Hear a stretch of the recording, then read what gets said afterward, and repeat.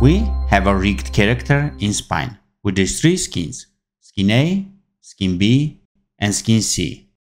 A and B are feeling warm and cozy, but Skin C, well, Skin C forgot their pants. No worries, we can fix this by borrowing one leg from Skin A and one leg from Skin B to give Skin C a full outfit.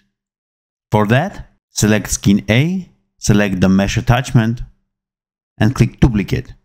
Note that it is duplicated under same slot but outside the skin placeholder. It's deactivated now. Let's leave it like that. Now activate Skin B, select the other leg and duplicate it again. We just duplicated it here. It's deactivated now, inside the same slot but outside the skin placeholder. Let's leave it like that. Now activate the Skin C. Here you will see the mesh attachments that we duplicated. They are now outside of any skins. Let's drag them and put them inside the skin placeholder. Do the same for the other leg. Select it here and drag it here.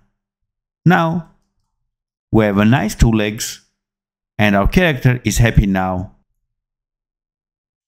Thank you for watching. See you in the next video.